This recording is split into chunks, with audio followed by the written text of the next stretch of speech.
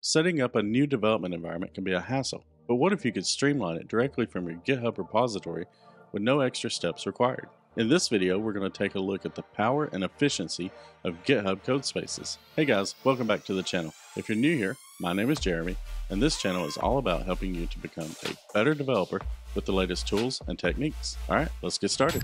GitHub Codespaces is essentially a full development environment hosted in the cloud.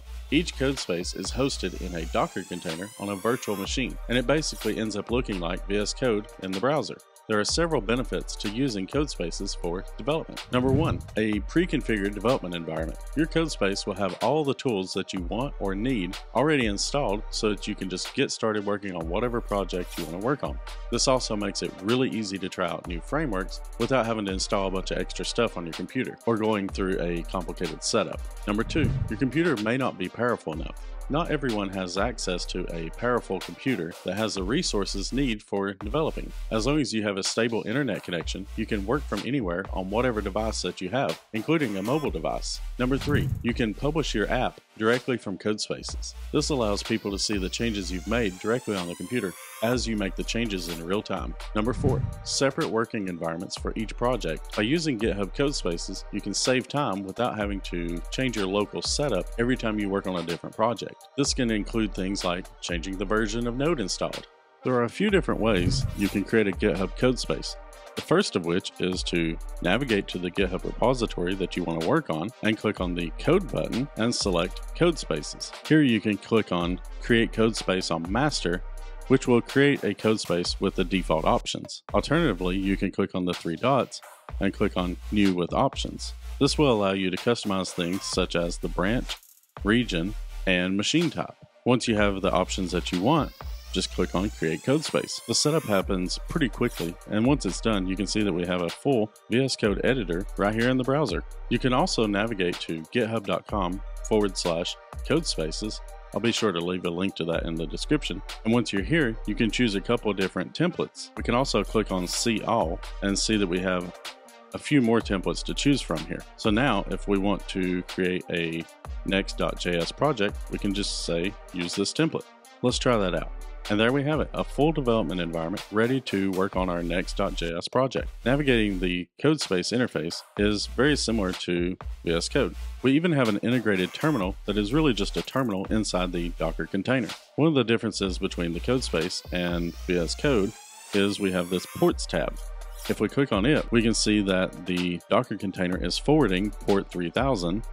And here is the address that we can follow to view our application. If you want to share what you're working on with someone else, just right click on this and under port visibility, change it to public. Now you can share this URL with anyone else in the world and they can see the application you're working on. If I press Command-Shift-P or Control-Shift-P on Windows, I can see that I get the command palette just like in VS Code on a desktop computer. The only difference is there are a couple of options that are specific to Codespaces, such as rebuilding the container, sending feedback, stopping the codespace, opening VS Code Desktop, and several other things. If you want, you can change the extensions that are installed in your codespace. You can customize the theme. So for example, if I want to change this to the Hyper theme, I can change it right there in the codespace. The codespace allows you to turn on sync settings so that you can sync the settings between your codespaces and VS Code running on your desktop. When you're done working on your project, just come down here and click on the blue bar that says Codespaces and the name of your codespace, and then choose Stop Current Codespace. If you don't, the codespace will actually just keep running and you'll continue to be billed for that until it times out. The default time for that is 30 minutes. So be sure to stop the codespace rather than just closing out the tab. And here we can see that the codespace is stopping and we have the option to start it back. Now if I navigate to github.com/codespaces, I can see that I have my next.js codespace, but it's not currently running. And here I have a few options like deleting it or changing the machine type.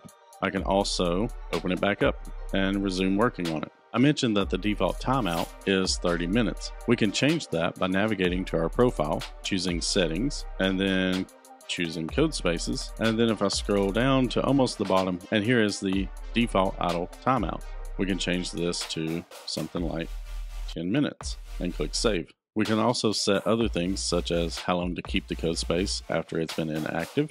The default is 30 days here, and also what the default region is for when we create a code space. Another thing that can be found here is code space secrets. This is things that you don't want to put in your code that can be exported as environment variables. So for example, I can choose new secret, name the secret my_secret, and then you'll have to select the repository that has access to this secret. And now we can see that we have one GitHub secret. Now in the code space for that repository, I can echo my secret and get the value of that environmental variable. Another thing we can do is if we come down and click on the code space, we can choose open in VS Code desktop. Here we'll click open VS Code. We'll have to install a couple of things here and then click allow, authorize VS Code, and then open VS Code, click open. So a few setup items there. And now we can make changes to the code and see it directly in the code space. So if I change portfolio site to portfolio sites and hit save, we can see our changes right here in the code space. Another really cool thing you can do is collaborate in code spaces. I have an entire video on using LiveShare. You can check that out right here, but essentially just install the LiveShare extension and then open it up and click on share. Also, another really important thing to note is you should still commit your changes to GitHub and not just leave them in the code space. You don't want to accidentally delete the code space or have it cleaned up after 30 days and lose your changes. This will also allow you to seamlessly transition between environments and see the changes that you've made. So now let's talk about how much does using a code space actually cost. GitHub Codespaces start out free and then you cross over to a pay-as-you-go plan. You're billed in core hours per month. At the time of this recording, if you have GitHub free, you start out with 120 core hours per month. And if you have GitHub Pro, you have 180 core hours per month that are free. GitHub Student also gives you 180 core hours. So now let's talk about the core hours. The cheapest code space is 2 cores, meaning you get 60 hours for free on the free plan of using that code space. If you bump up your code space to a 4-core, then you get 30 hours. After that, you'll pay the price in this column for the corresponding code space. So for example, if you need a 32-core code space, you'll pay $288 per hour. So how much does this end up being? If you only need a 2-core code space, you can use it for 40 hours a week, and that's $7.20. If you do 4 weeks, it's around $30. So still way cheaper than buying a computer, but it's also only a 2-core code space. And that's assuming you're going to use it for 40 hours per week. If you use it efficiently, and be sure to stop the code space every time you're not actively using it, you can probably use it less than 40 hours on a normal work week. So now let's go over the cons of using a GitHub Codespace for your development.